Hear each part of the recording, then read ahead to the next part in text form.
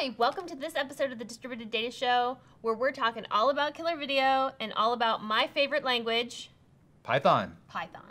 From DataStax, this is the Distributed Data Show.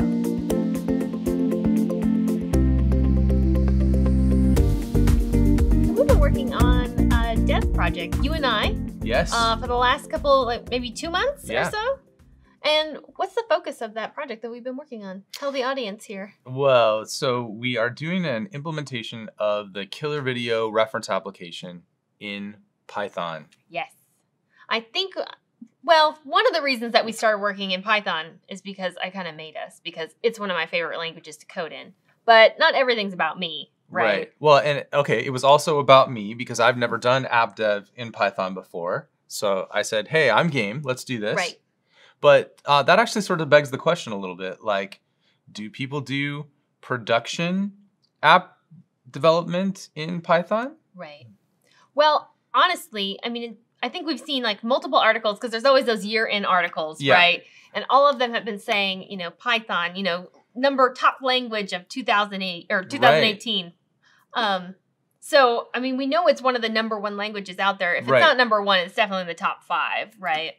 But I think going back to your question, do people actually do, you know, production level development in Python? And I think the answer is absolutely they do, right? Yeah. And I think I mean, there's a lot of reasons for that. And we're going to talk about a few of them as we go through the episode. Right. But I think one of the major ones that I see is, you know, when you're prototyping something, Python's so easy to get something up and running really quickly, but we're all crunched for time. So how often do you take that prototype that you made, make some tweaks, and then off into production it goes? So I think that's why you're definitely going to see a lot of apps. Right. Yeah, and I think that might have been the case in the past. Like maybe I do a little bit of prototyping in Python. Maybe I throw it away. Maybe I keep it. But there's this whole world of data science applications that's happening right now. And I've seen you do amazing things in Jupyter notebooks. And I'm like, you can do that? Right. Right? Exactly. So it's like a whole new world. Right. Where, you know, you are rapid prototyping. It's kind of a WYSIWYG almost, like you're doing things and then it's like, yep, that's the product. Right. There you go. And then you can also do data analytics on top of that. Right. So you kind of have the full gambit to be able to do whatever it is you want to do. Right. Okay, so let's talk about our jam here, because Yeah. it is Cassandra, DataStax Enterprise, right? So we are doing application development with Python in Cassandra and DSE. Right. So what are some of the unique aspects of that? And actually, I was thinking about this. There is one of the first Cassandra applications that everyone uses is actually written in Python. Do you know what I'm talking about? I think I might, but you tell me. Go for it. I think it might be cqlsh. Yes, that's right. That is actually written in Python, and it actually uses the Python driver under the hood to talk to Cassandra. So there, I would argue, hey, there's an example, right, of that. So, you know, kind of inspired by that and based on that, we're going to do this KillRVideo. We're specifically implementing the service layer of KillRVideo. So like we're not re-implementing the front end. Right.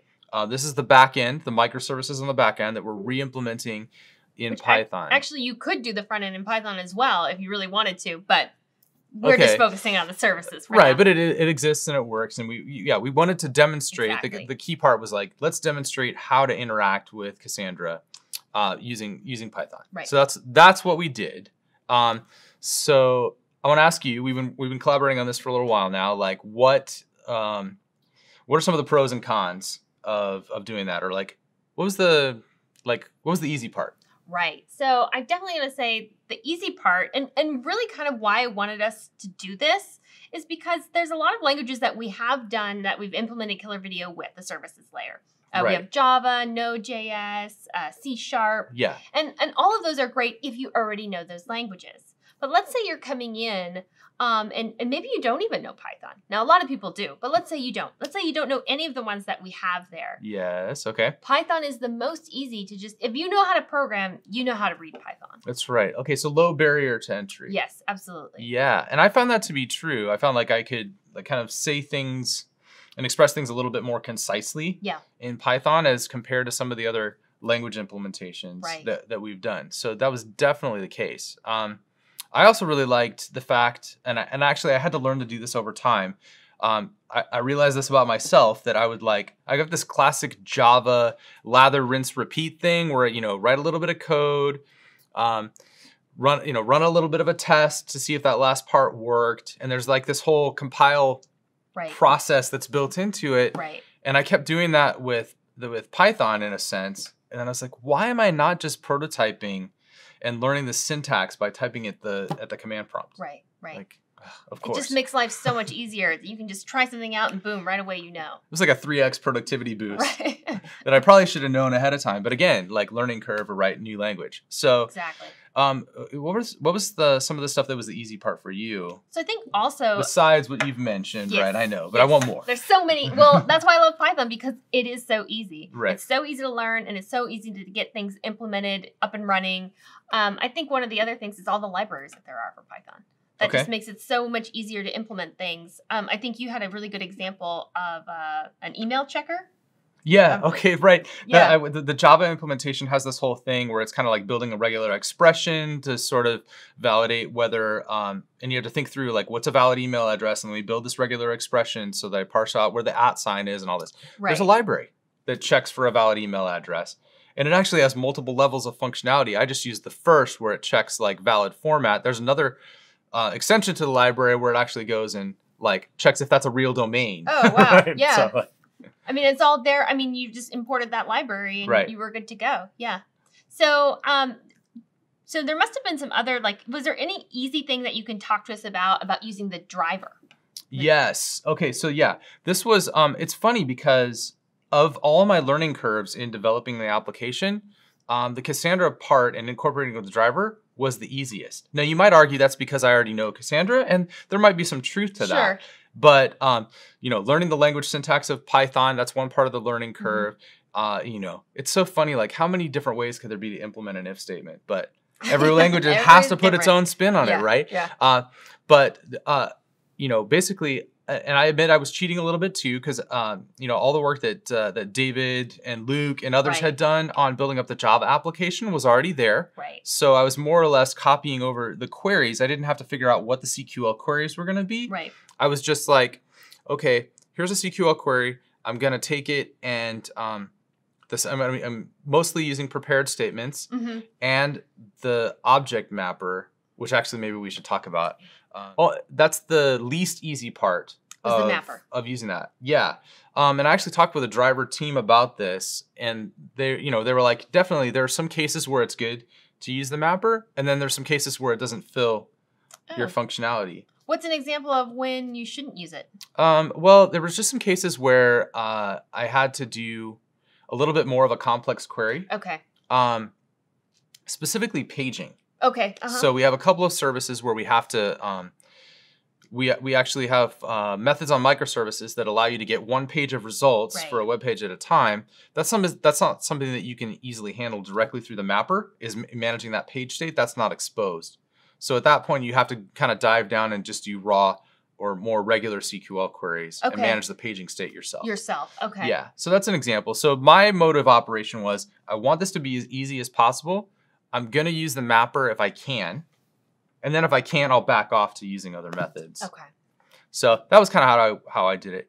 One of the other things that was really easy was doing the DSE search queries. Oh, okay. So that's all integrated with the Python driver. Yeah, you can exactly. Use everything. Okay. No, I had this image in my mind that I'm like, okay, I'm really comfortable. I'm strongest at Cassandra. This is going to be easy. Okay, got that part down. Now I'm going to have to get my big boy pants on to go turn on the search stuff, get all ready for that. And it was like, it was a non-event. Like it was so easy. It just worked. So once I already had the search indexes built, right? Because we have all that tooling and scripting built out. So again, the search was super easy. So what about the not as easy side? Did you have some pain points in your work? Yes. Now, this is not so much specifically to KillRVideo. Yeah. But anytime you are doing development in Python, you're going to have dependency issues. So, yes. So you have all those beautiful libraries that are going to do so much work for you, but you have to import them. Okay. You have to have them there in your environment. So I, like most folks, I'm assuming, of course, I think, okay, I'm just going to just do everything just quick. I'm not even going to think about setting up my environment. I'm just going to pip install, sudo all over the place. It's magical. And then just hope that it all works. Well, lo and behold, everything breaks down. Everybody's had those dependency issues. You go down this rabbit hole and then you're stuck. Stuff is broken. So for me, lesson learned, I've learned many times. I don't know why I had to learn it again, but you always want to do virtual environments to set up your dependencies, like Anaconda or something like that. Once I started doing that, I was good to go. Okay, I'm going to listen to the pro here. I just realized why I didn't have this problem. It's my first hardcore Python dev project. I don't have a bunch of other stuff installed, but I did... for whatever reason, you know, kind of the permissions I have on my laptop, I wasn't able to do pip install raw anyway, so I didn't develop a bad habit. I was always doing the pip install -user. And Much then, better. So that's at least a little better, right? Right. I should go the full route and do Anaconda in the future, but okay, good enough for right now, right? Exactly. Okay, here's my bugaboo is in Python. So Python is not... enforce a lot of strong typing at compile time. Now, I was reading up on this, and I kind of got lost in the debate about whether Python was officially a strong typing language or not, and it kind of made my head swim. So send me the hate mail later if I got it wrong. But the point is, there's a lot of times where you can get into situations where you don't know the type of something, or that's not checked until runtime. Right. I had that happen to me as well. Mess with my head so much. And that's where like kind of working through things at the command line really did help me. Maybe if I was a stronger Python developer, it would be like supernatural to me. Maybe this is why I suck at JavaScript too, but Java's my jam. Java for the win. Strong typing all the way. So, okay, so we've talked about what's been easy. Yeah. What has not been easy. Let's talk about what's been fun. So I know you have something that you really want to share about what's been fun. Yes. Okay. Well, so far, all of the KillRVideo implementations have basically implemented. It's a microservices architecture. All the microservices could theoretically be running in separate processes, or running on different servers. Sure. We could scale them independently. We haven't implemented it that way because we were trying to make a simple app. We have started down this road of sort of breaking up the monolith and doing that. So part of the step of that is actually we do have some events that asynchronously services are communicating with each other, like, hey, a video was added. The suggestion service might want to know about that so that it can calculate recommendations of what videos someone might want to watch. So we've been using events for that. I was like, I'm done doing this in-memory stuff. I want to use Kafka. Okay, like, hey, I'm learning Python. Yes. Okay. Hey, I haven't used Python. I haven't used Kafka yet. I want to use Kafka. Right. So that was the fun part for me, was getting all that going. So I guess I'll segue into, hopefully that'll be fun for me, because actually that's still pending for me to be working on. Since we're not all the way done quite yet with our implementation, maybe when this episode comes out, maybe we will all be done, and I'll be talking about how awesome it was to integrate my service that I've been working on with Kafka. I want to congratulate the future version of Amanda as she's watching this episode later on. Good work. Yeah. Nice work. Thank you. Yeah. Thank you. So I'm really hoping that I also will echo that, how fun and easy it was. One of the other things that we haven't tackled yet that I'm really looking forward to is maybe using Graph for the recommendation engine. Right. But we were just talking a little bit ago, and maybe I don't have to do it the same way that we implemented it in Java. So we have an implementation in Java that's heavily dependent on DSE Graph, which is a great way to kind of exhibit some of the capabilities of that tool. Right. But you're telling me that we have other options. Right. If we're going to be doing a recommendation of videos, we don't necessarily have to use Graph. Like you said, Graph is a great way to do that, and we actually have that all implemented in the Java versions. Right. But we can use Python is all about data science. Yeah. So doing recommendations in Python is going to be probably really effortless. So now, mixing in little pandas, or what is it? Exactly. Like, what are we going to be using? Well, that's a good question. There's all kinds of things that we can use, and I can't think of one right off the top of my head. But that's okay. So this should be this. Yeah, some research. I turned the distributed data show into like a feature road mapping session. Right. I have this bad habit of doing such things. Right?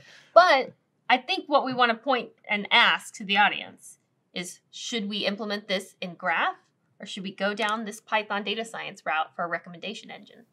Yes. So we really want your comments. Let us know, because we haven't done it yet. So if we get some feedback, then that's what we'll do. Perfect. So that wraps up this episode, talking all about Python and our implementation with KillRVideo. And seriously, on social media, let us know how we should implement that recommendation engine. That would be really cool. We need your help. Yeah, exactly. Let us know what you think we should do, and we'll go do it. And so stay tuned for our next episode. We're going to stay on this languages track, and we're going to focus on the Go language. So stay tuned and see you next time.